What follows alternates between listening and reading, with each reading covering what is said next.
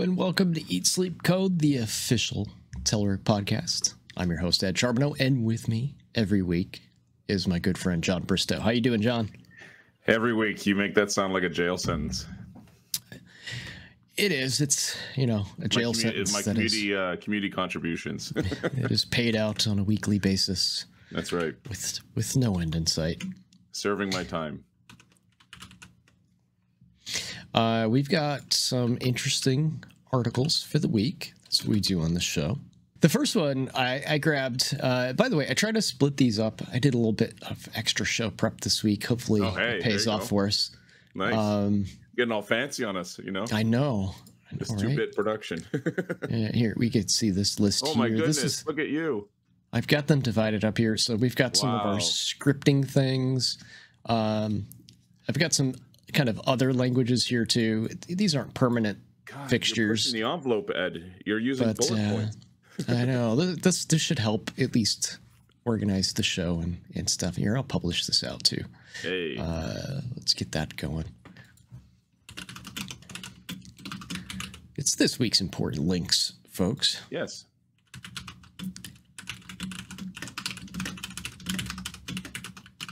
Nothing like how the sausage is made here. We've got TypeScript today. A little bit of Rust. We've got Rust. Well, we've got .NET. Lots of .NET. There is some developer tooling as well. Yep. Why wouldn't there be? I love watching the hashtags come up. I'm like, who is using that hashtag? I know, right? So there's our links. We'll share those out. Those are on my LinkedIn page. You can find those there. So we'll start with some JavaScripty stuff.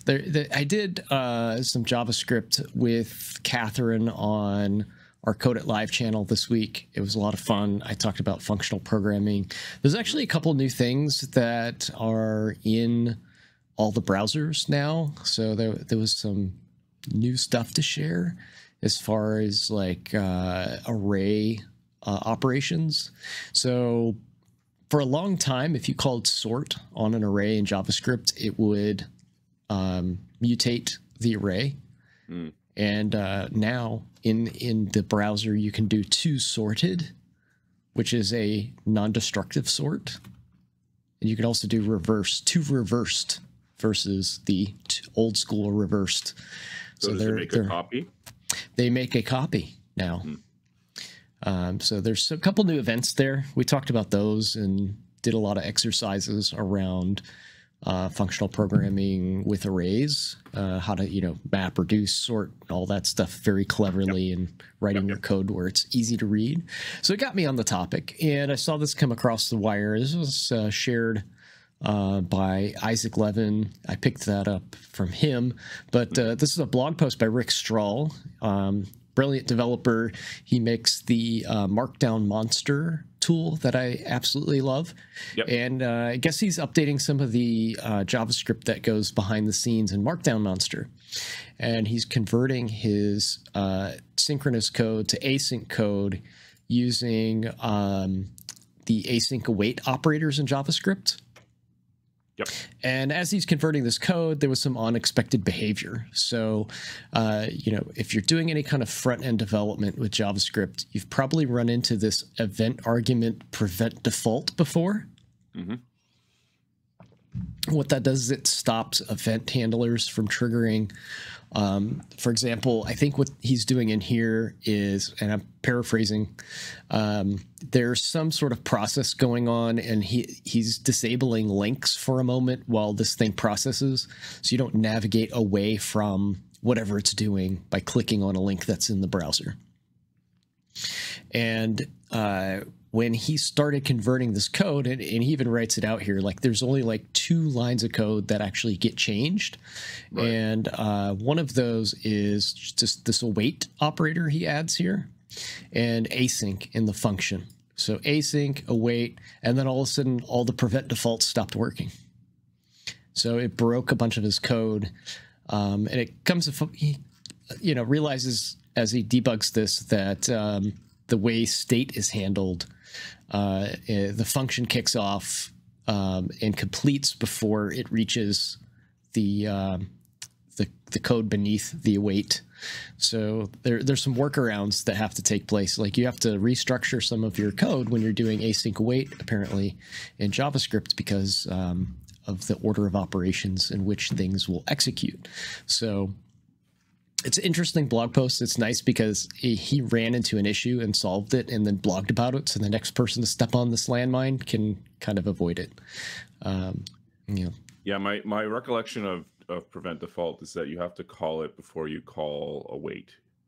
First await. Yeah, that's what he actually ended up doing here.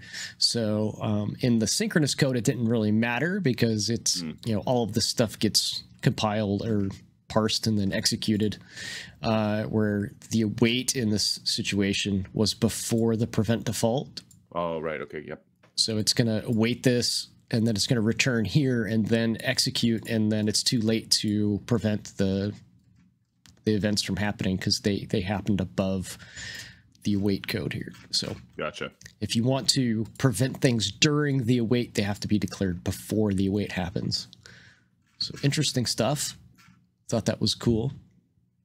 Very topical considering my week I've had. So continued on. There's another interesting one that I stumbled upon. Advanced JavaScript functions to improve code quality. These are things that you probably might find in a library or on NPM as packages, but this Paul Newlists, I want to call it. I want to say his name is. Sorry for butchering your last name, my friend. He put them in just in a blog post, so you could easily just find those and add them to your code if you want them. And there's stuff in here that I've used all the time, and I always have to look it up on like Stack Overflow or some dark place on the web like that. We've got debounce.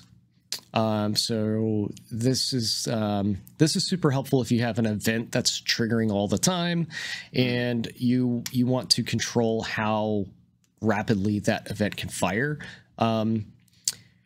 This example here is, clicking on buttons, but I find this even more helpful if you're like, maybe you're typing into an autocomplete box. You don't want that autocomplete box calling out to your server, causing web API requests, or even worse, SQL queries being run as the person types each letter, right? So you want to debounce those things. And then there's the flip side of debounce, which is throttle. So throttle and debounce, I might get these backwards, but debounce is like you're typing and you want to wait for the user to stop type of scenario before it executes a request. Throttle, it's the opposite way. It's going to initiate the request, and then you would say keep typing, and then a certain time would go by before it would issue that request again. Incidentally, throttle and debounce is the name of my 1980s to 2023 synth cover band. So like Bang & Olufsen or Hall & Oates. No, I gotcha. This is another one that's pretty interesting. I haven't run across a use case for this myself, but I'm sure there's plenty of use cases for it. Once, you want a method that can be called once and only once. Mm-hmm. So maybe you're trying to prevent this from being called twice for some reason, and this kind of puts a lock on it. Once it's called, it's not going to be able to be called again. It gets bypassed. He notes in here it's useful for event listeners that you don't want to have to go back and clean up and remove, but maybe you just want to allow this to only fire one time. Yeah, the amount of times I've seen like my parents double click buttons on a web page, Yeah, like you can only submit the transaction one time in your Walmart account, your cart. Memoize, this is kind of caching for a function. We'll go into too much explanation on that, but it's going to save you time and processing power by caching.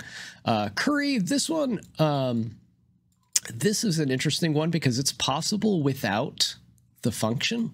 You can curry in C# or in C#. Yeah, you can curry in JavaScript though, without this function. This might be nice for syntactic sugar. I don't know, to have a function that you literally pass the word curry into, but you can do this with just double lambda arrows or fat arrows. I keep making that mistake too. I was driving Catherine nuts, I think, with that. They are fat arrows, or, you know, if you want to be P-H-A-T. nice. Come on. I like thick. I like P-H-A-T. thick arrows myself. I'm a thick arrows kind of guy, but yeah, you can curry without this, but you know, maybe you want that as a like I said, syntactic sugar or something. So there's some good stuff in here. There's partial that goes with currying. Pipe, that's also a really great one, because you don't have the kind of extension method quality that you do with C# that you don't have in JavaScript. So you could use this pipe operator or pipe function to get kind of that that method chaining that you don't quite get in JavaScript unless it's something that's on the prototype already. So there's lots of good stuff in here anyway. Compose, pick, omit, zip. I think this one's actually included, by the way, now in the language, so you may not need this one anymore. I think that one is called Spliced. Spliced is the new version of it. So check that out as well. Anyway, bunch of great stuff in there. I thought that was really nice post. Not only writing these all out, you normally like stash these away in your GitHub or Gist somewhere and forget to share them with your friends. And he wrote a nice blog post outlining each one of these and shared them with everybody. So good stuff there. Awesome. So while we're on the subject of scripting language, script, JavaScript, TypeScript, all of that stuff, what is this TS reset all about, John? This is something that you posted in the show notes. Yeah, so Matt Pocock published this. He's with he's ex-Vercel. He's a TypeScript educator. And he wrote this a while ago. Sorry, he wrote this earlier. When I say a while ago, like earlier this month. Sorry. So he wrote this because he was getting frustrated with what was happening to some, like his arrays and other things that he found were a little bit difficult to use in the world of TypeScript. So the name is kind of an homage to CSS Reset. So CSS Reset is this sort of primer for CSS processing by browsers because they all have different defaults. And so what he did was he said it basically acts the same way. So TS Reset will basically smooth out all the hard edges that TypeScript has in regards to a variety of things and allows you to opt into exactly which improvements you want. So for example, like, JSON.parse returning any, or, rather than returning like something unknown, or the way that, array.filter works or things like that. So it goes through a list of sort of resets that can be done. And there's a set of rules there. And I thought for folks who are basically working with TypeScript may want to check this out. Yeah. Yeah, the good old any keyword. Got to watch out for that one. That's right. Yeah, it's always a good time. You wish it wasn't like this, but I guess it's there are reasons why the initial sort of implementations like this, but just the nature of the beast, I guess, when people have different defaults that they want to use. All right, let's move on to a little bit of AI talk for a second, John. I thought this was this is actually a good post. This is by the CEO of Pinterest. I don't know if this is some white knighting by the Pinterest CEO, or if this is actually what they're doing over at Pinterest and their philosophy. But he's comparing other social media websites' use of AI to kind of the addictive nature of big tobacco. Like, big tobacco is like the big tobacco companies that have kind of preyed on people's addictive behaviors with their product. Kind of predatory consumerism.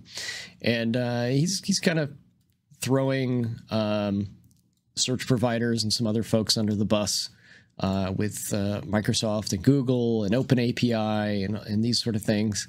And there's a good comparison in here that I like. See if I can find it and highlight what he's talking about. There it is. They at Pinterest would like to have their AI be more additive rather than addictive content. That's so fair. Rather than promoting things that feed you to just click and scroll through more content, they want things that add more value. And I think that it kind of relates to our show a bit. Like, we're kind of doing this manually, right? What you're saying, no one's addicted to our content? we're the ones that are doing this manually. Like, we could easily get this, get news out of our Google feed or whatever it is.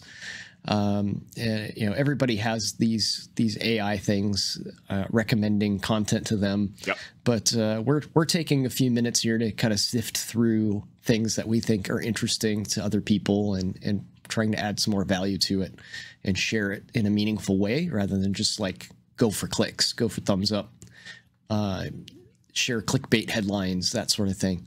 I think that's kind of what he was trying to get across there is they want to have their content be more enjoyable, not just go for popularity because. Sure.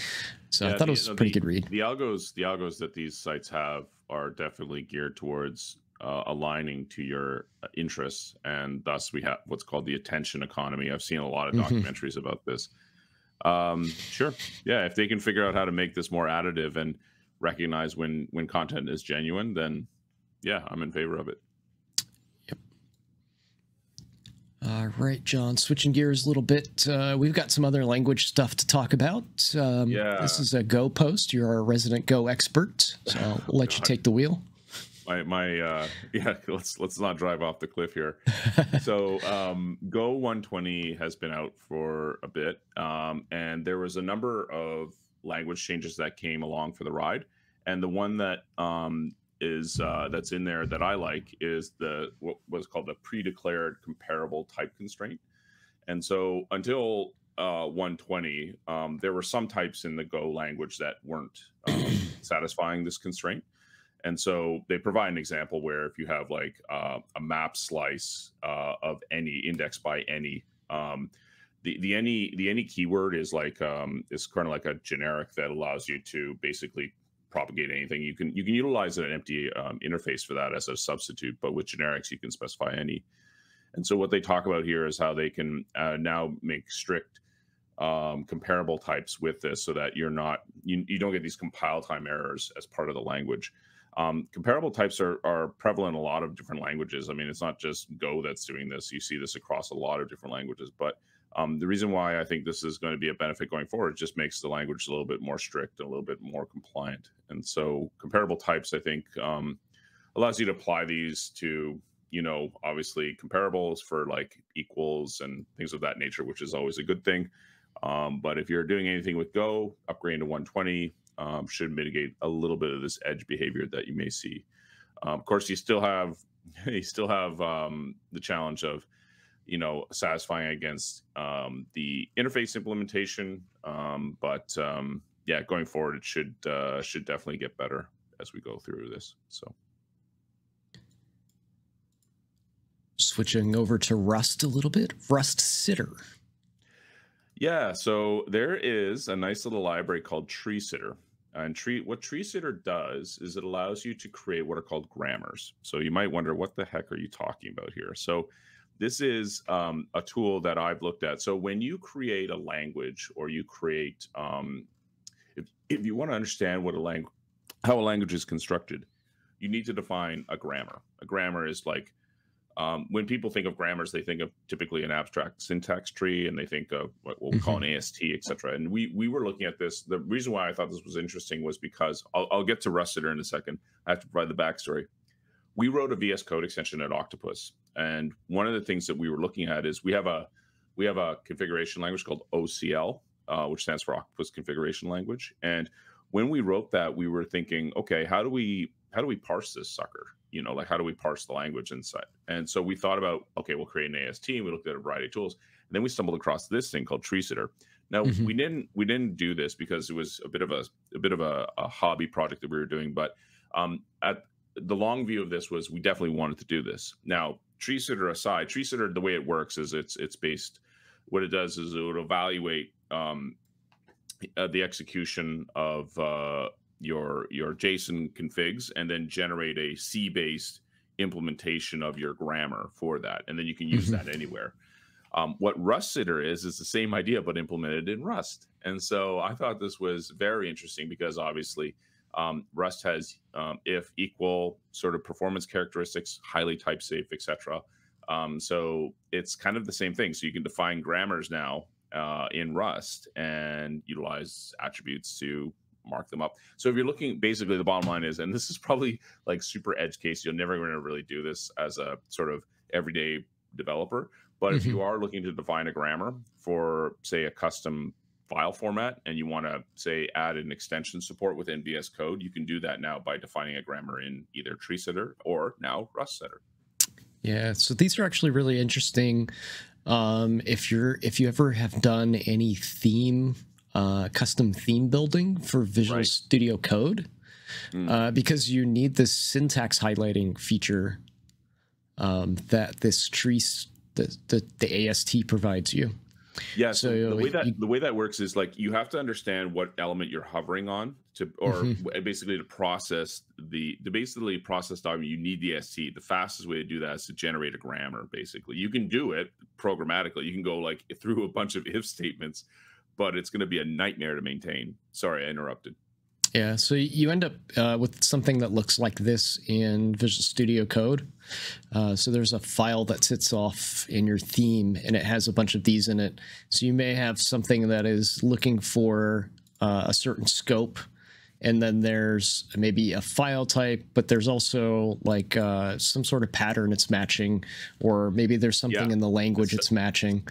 So this is what we did. We did this, and the way it works is it uses what are called TextMate grammars, basically. So TextMate is a text editor, and one of the things that they did way back in the day, TextMate's an old sort of Mac OS oriented IDE text editor, and they defined this notion of what are called grammars because they needed this, right? And so Visual Studio has that built into it out of the box. You can import a TextMate grammar, which is based on regex, but the problem is that it's based on regex, so it becomes a bit of a nightmare.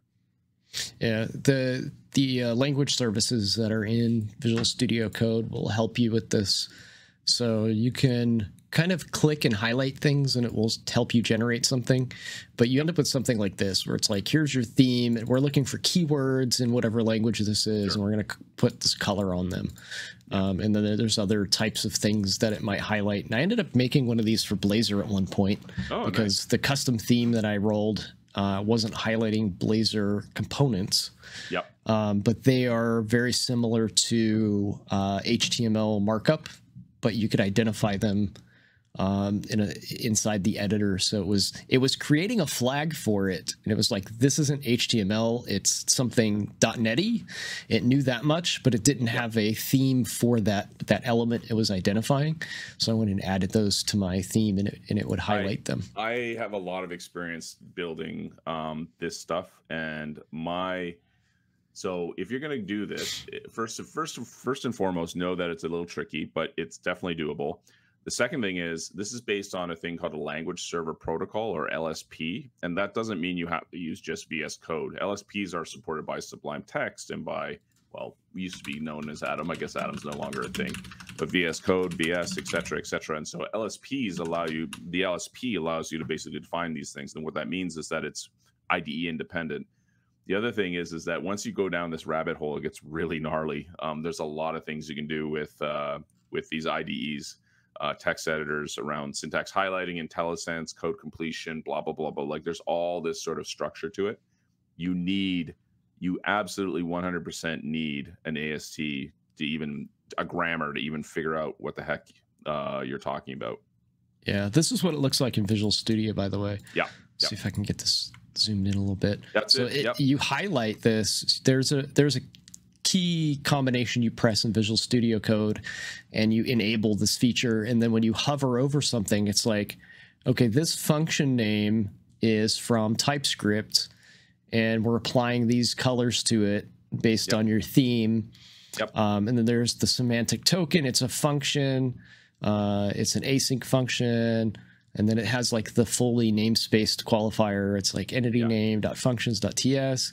So you can look for all of these things inside of your theme and then make it apply something based on what it's finding. And like I was saying, the one that I had, I think it was like, it thought it was HTML, but then it had like something in the namespace that was coming in with .NET. And it was like, okay, with these things, I can qualify this as Razor. Yep. And I was able to pick those out accurately and highlight them. One thing on this is that if you use TextMate grammars, it falls down the second you try to mix languages. So in the case of like, say, a web document, if you've got HTML, CSS, and JavaScript all intermixed, and you want syntax highlighting for each one of them, it gets really, really tricky, and you can't use TextMate. You can't use TextMate grammars really easily in that space, and you have to roll a grammar yourself and process it yourself. So at one point, the Razor feature in Visual Studio, it was described in the Visual Studio, not Visual Studio Code, before they like kind of refactored this all out to a language service and stuff. It was presented to me as, in the editor, there's literally a pop-up that has like the HTML, there's a pop-up that has the CSS, there's a pop-up that has the JavaScript, there's a pop-up that has the Razor, like theoretically pop-ups, you know what I mean? Inside of this, you know, wherever you're highlighting, like if you were highlighting this function, like you would get all of these things, and it was internally trying to figure out which one of these to surface, because you can intermingle those 4 different code bases in one file. And I'm sure it drove some really brilliant engineers crazy trying to get it all right. But I think Ryan Nowak was one of the people working on that at the time. And he was describing the pitfalls that he had to go through to get this thing to work right. And it was pretty amazing that they got it to work. Yeah, to be successful in that space, you just got to kill that part of your soul that isn't dead yet. He doesn't work on it anymore, so I don't know if it was just it broke him, or if they just wanted to repurpose him on another team, or who knows? Let's save him. He's torturing himself. I don't do C++, but this came across my feeds, and I thought it might interest some folks. This is the 2.0 of their package management ecosystem. So Conan 2.0 is out. So I've not dove into C++ and package management at all, so I don't know how significant this is, but I thought I'd bring it up. It looks like they've got a new CLI, and they've got package immutability. All the things you'd want out of a modern package management system are in inside of this 2.0 release of Conan. So it looks like a pretty relatively new tool in the scope of C++'s history. It came out in 2016, and major revision here in 2023. So this is new stuff for C++, one of those age-old languages that's still around today. It's from the folks at JFrog. They know a thing or two about packages. So yeah, they've got Artifactory, as people know, and yeah. Good stuff. I mean, I don't touch C or C++ either, so I mean, I'm like Seinfeld. I'm like, good luck with all that. Yeah, people at conferences I talk to all the time, they're like, I still do C++, you know, for these things on top of the .NET or on top of the JavaScript or on top of whatever. So there's still many developers out there doing that stuff. Probably many of them looking at Rust. Switching things up a little bit, still on languages though, we've got my favorite 3 lines of CSS. This is not literally my favorite 3 lines. It's the name of the article here, but what are we talking about? This was written by Andy Bell. He's a pretty popular front-end developer.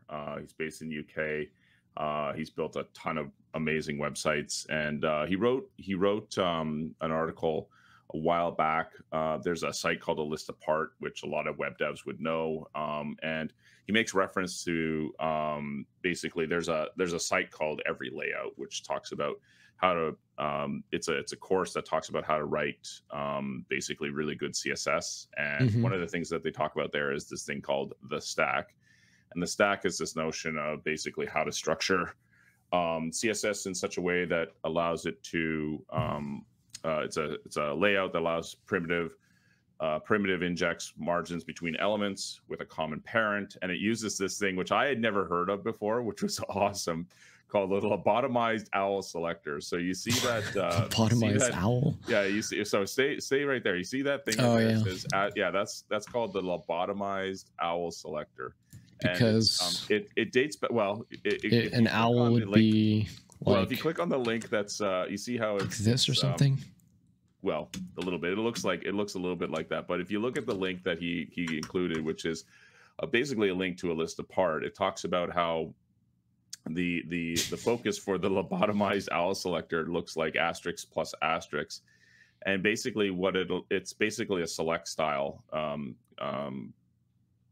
It's basically a selector that allows you to qualify certain elements, and very popular for its performance. And it's basically a way to grab a specific type of elements, and when in use in conjunction with the stack, which is this notion of structuring out content, and you define it as an element, then you get this really nice placement of elements within your document. I'm trying to read through this. It's like, this is anything that is a child of stack that is star plus star. Plus is, gosh, I'm trying to remember what plus is in, it's a sibling selector, right? God, it's been a while. So it's any element, adjacent sibling combinator, I believe. Yeah. So it's any sibling or any child of this, and also any sibling of this. Fantastic. I just love the name. So yeah, and then this is actually new here as well. So margin block start. This is the new syntax for margin. So if you got the box, your margin would be on the outside, padding would be on the inside. So margin. Oh, of course, it's going to move my cursor around. Awesome. Me. I love the fact you're going to draw this and zoom it. Yeah. So the margin is on this outside box here. Padding would be on the inside box there. And the reason we're using margin start, so we used to use margin like in a number, or you might say margin top, like that, like 5 pixels or something, whatever. The concept of top here assumes that you know which direction your layout starts from. So there's top, but there's new modifiers now. I'm trying to remember what the name of this is, but basically you can say, we have a language that is read from right to left, and then we may also want to change this from right to left or top to bottom to top. So the concept of top doesn't apply anymore because it's not the top anymore. It's, you've flipped the layout over. So there's new terminology, new syntax here. So it's margin start, margin block start. And that basically is going to be, I believe, the top, what we would previously consider the top. And then if you flip your layout upside down, I can't remember the name of that property that does it, but if you change the layout from a bottom to top layout, start still has the same meaning as it would have before. So there's that, and then there's margin inline, and margin inline is going to be right to left. So if you were to go like to a right to left hand side language, you'd still have margin start would be on the appropriate side of the layout. What would be the applicable reason for flipping things upside down? I'm trying to remember if there's any languages that are bottom up. Let me see real quick here. Languages.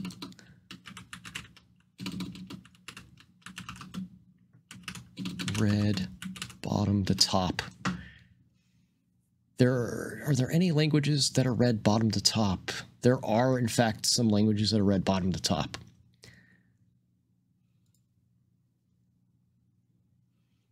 So I don't know which languages exactly they are. It says like a lot of them are ancient languages. Maybe Star Wars scrolling intros. There are languages. There's a query here. I'm trying to not display things just in case searches come out haywire. And yep. Show us your browser history, Ed. Come on. So here we go. There are some phonetical script languages that are read from bottom to top. So there is that. There is that. So this is what that might look like. Wow. See how that goes there. And I've actually used this feature before. So see, we're getting pretty close on time, but let me see if I can find this as we move on here. So I'll try to fire this up, and I love watching you tap dance. I will circle back to this, but I'm pretty sure I have used this before. And yeah, but that's where this comes from. So the 3 favorite lines, I don't even think we got to that. So he's using some variables here, and then we get like a nice white space, maintainable white space. Is that what this is all about? That's part of it. It's part of structuring of the elements within that. So, and that's part of what they call the stack, which is espoused by this article. Yeah, there's a lot of like interesting things that you could do with white space on the web. Sure. And coming up with a framework, and I don't mean like framework like Bootstrap, just like a semantically speaking, like a framework for managing white space is really important. So you know, you can do something easy like this, like he's saying, this is like my favorite 3 lines in JavaScript, or I mean in CSS, right? Because if you have a white space that's managed with something easy like this, you don't have to fall back on something like Tailwind, and you don't have like a bunch of code like Tailwind. I bless your hearts for loving Tailwind, folks. Not my favorite thing. So much hate. So much hate. In Tailwind, you have these things like M2P1. I don't know. There's a bunch of these little shorthand things that are my battleship. Yeah, and they mean like margin and padding, but you don't really know. I don't know. I've literally seen code like this. Like, no joke. I've had to edit code where somebody's gone like M4, and then somewhere in their CSS they're like this thing. I can't get it to the white space, right? So the margin, 10 pixels, important. Z index 9,900. And it's like, okay, if you just didn't use this on the HTML that you're selecting, then you wouldn't need this, or definitely wouldn't need this, right? Because what you're doing is you're overriding the thing that you lost track of in Tailwind, because Ed, how do you think we get things done? We hack. We do what God intended. We hack. It's like somebody's writing the HTML and putting these things in, and then somebody else is writing the CSS, and they're fighting against this framework that somebody's adopted, and it's cringe seeing it sometimes. I've seen that in production and had to try to fix it. So yeah. Tried to fix it.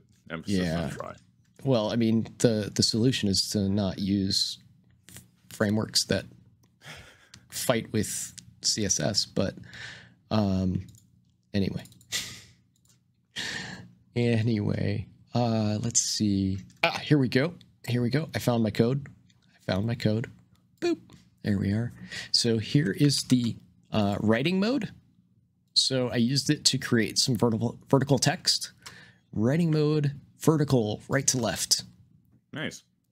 And then, of course, you got to rotate that 180 degrees. So there's actually a reason for this. If I run the code here, you can actually see what this does. This actually saved me a lot of CSS code. So that actually relates to this here. The reason you can't just like rotate the div is because the browser takes the div, say this is the div element that I'm rotating. If it were originally laid out up here, and then I rotated it on its axis over here, the browser still sets aside like this white space here. Like it still exists here. So you could but float it's it maybe, displaying it here. And you get this weird thing where the layout still wants like all this content, tries to obey this space that's being reserved up here, because you've rotated this now out of the way down here. Sure. So the writing modes actually solve that for you because they don't reserve that space anymore. So when you change the writing mode to vertical like this, it's like, oh, okay, I know what this is. And I think the 180 degree thing was, it would have been writing this way down. And I had to flip the text up, and I ended up with that. So yeah. Fantastic. Does have uses. So hopefully, Robert, that answers your question. May not have, it may have real world practical uses for languages, maybe even really old ones like we showed in the graphic example. But if you want to just do it for design flair, it helps too. Jeremy Lickness posted announcing .NET 8 Preview 1. I know. Unbelievable. So, .NET 8. One site that I hadn't known of before, and I claim my ignorance. You see that themes of .NET link? You see it just near the bottom of the page that you're on right now. See that link there? It says, be sure to check out themes of Yeah, click that. This is what this does is it goes through all the GitHub issues. So if you put 8 in the quick filter menu there and hit enter, what this will do is show you all the stuff that they're working on relative to, for example, 8 stuff, which I'm assuming is .NET 8. Anyways, they've announced .NET 8 Preview 1, and there's a whole bunch of newness that's coming with it. And I remember .NET 3. I'm like in that mode now. But .NET 8, we had .NET 7 last year, at the end of last year, and now we're on the road to .NET 8. So with Preview 1, you get a taste of what's coming, and there's a lot of emphasis on libs and native AOT and container images and all kinds of newness that's in there. I spoke to a few folks about this. They were looking to some of the new types that are in the core libraries. I think system.collections.frozen was something that was looked at as like, frozen dictionary, frozen set collections. That was one that was cited that people were excited about. Obviously, the SDK is getting updated. Linux support's getting better. There's just lots and lots of stuff in here that's kind of worth going through. And I know that we've talked about these updates before, and there's just too much. You could do a whole show on this. Yeah, but, I could do a whole show just on this one. I saw was shiny and clicked on. Okay. Add structural equality and order comparison to common collections. Yeah. So like you could have 2 collections and just go, bags. Hey, are these two things the same? Do they have the same properties and number of elements, and are all the elements the same, without having to write some massive deep comparison thing to do it? That alone I could probably do a whole show on. So and there's supposed to be there's all kinds of stuff that comes along for the ride with this update or with this preview. So take a weekend, take a week, I don't know, start reading about what's coming. There's lots and lots of stuff. If you're testing this stuff out, to make sure you get the latest version of Visual Studio Preview, because usually these things don't work on the what do you call it? The mainstream release of Visual Studio. You have to have the preview bits for these things to light up inside of the IDE. But there's a ton of stuff like in .NET MAUI. I have to see what's new in ML.NET, ASP.NET Core, and Blazor. I know Blazor United, we talked about that last week a little bit. That is being added. I think these are just samples, though. I have to check this out myself to see exactly how much stuff made it in. But this is kind of like that, what do you call it, meta framework stuff they started adding, where you can kind of mix Blazor in as needed to pages and have it load kind of things on demand, which is really cool. It's like isomorphic rendering.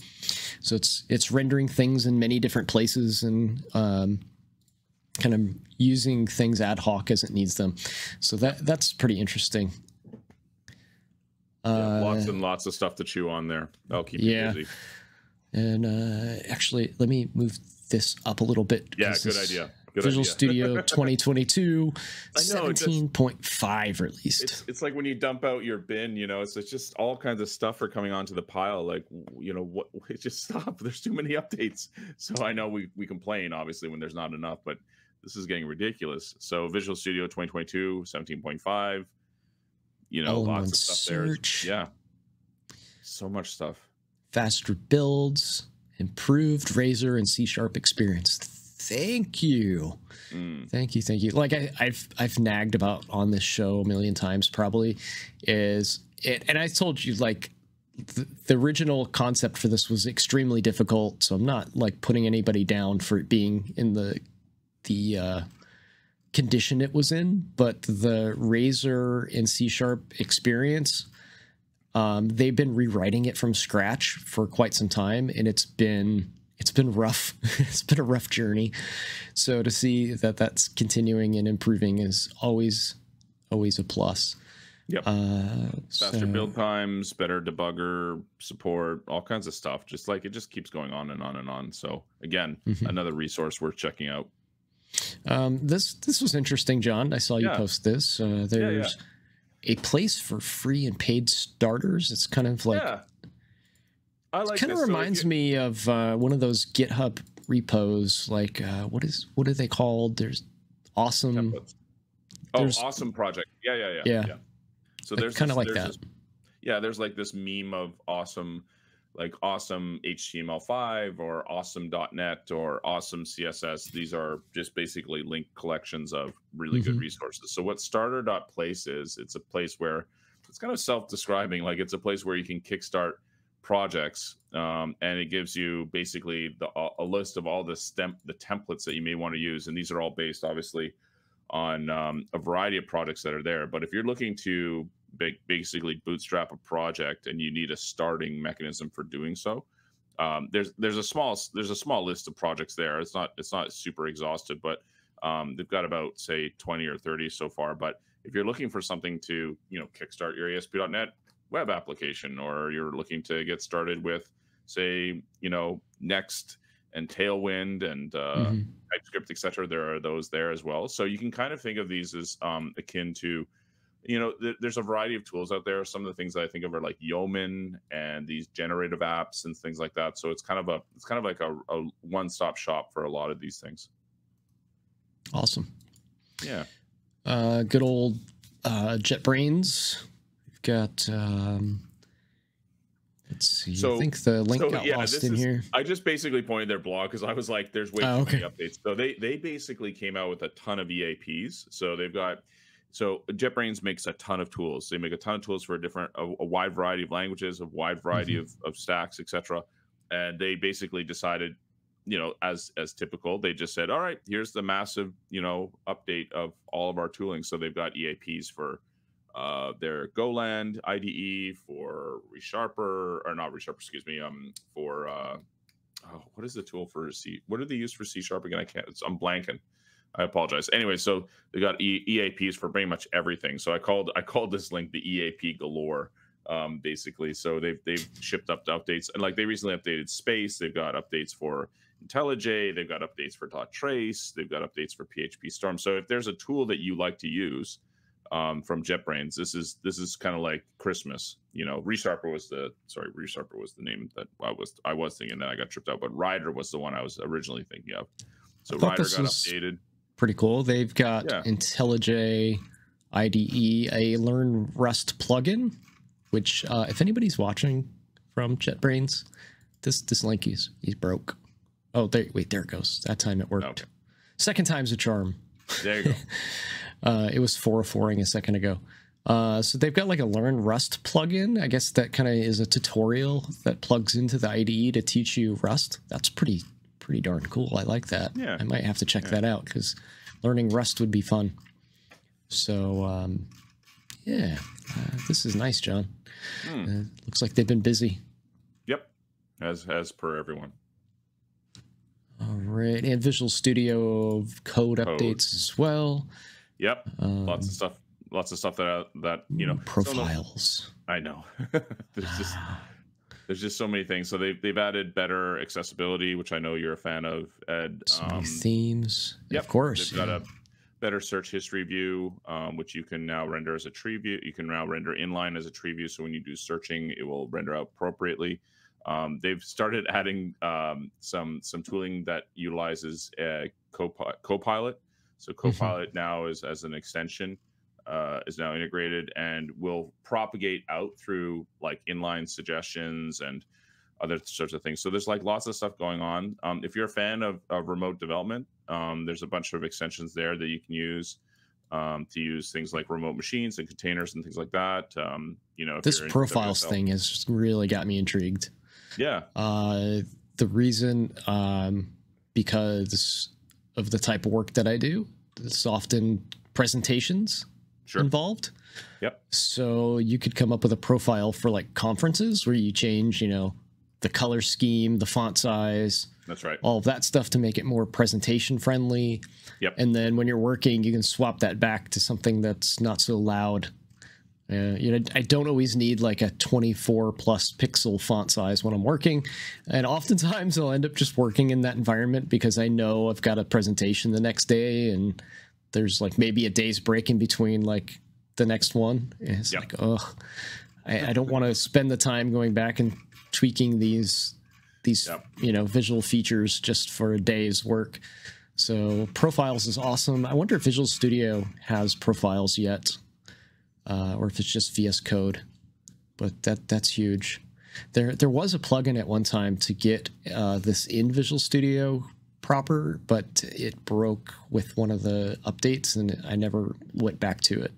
So hopefully that's getting baked into Visual Studio as well. And then finally, is this like one of these good old day posts, John? Pretty much. So this Haiku is basically, well, there was an operating system back in the day called BOS that I used for many years. I used it for my computer science dissertation. I loved it. It was a competitor to Next back in the day when Apple was looking at various operating systems. It was basically between B and Next, but I loved B. I loved BOS. I thought it was fantastic. It went open source. The company went kablooey and all that sort of stuff, but they opened it source and it's been renamed to Haiku, etc.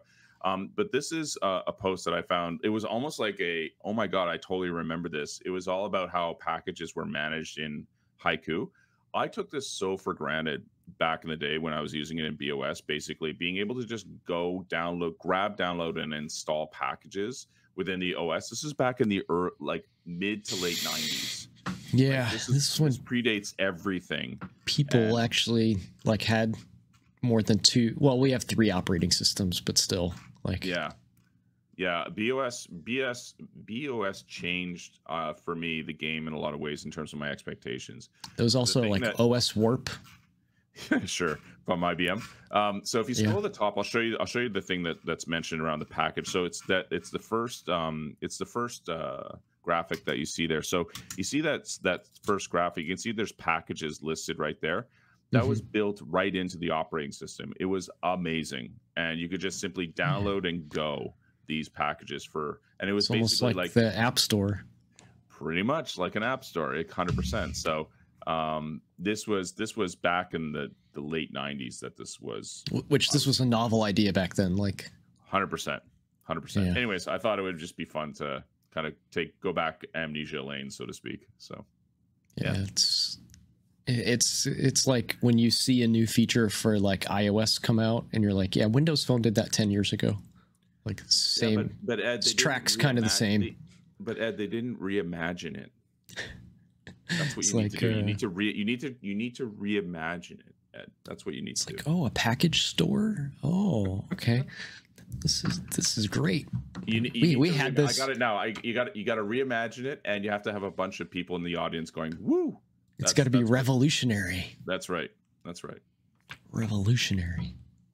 All right, John. That is all the time I've got for today. I've got a meeting to hop over to. So thank you very much, everybody, and we will see you next week. Take care. Bye-bye.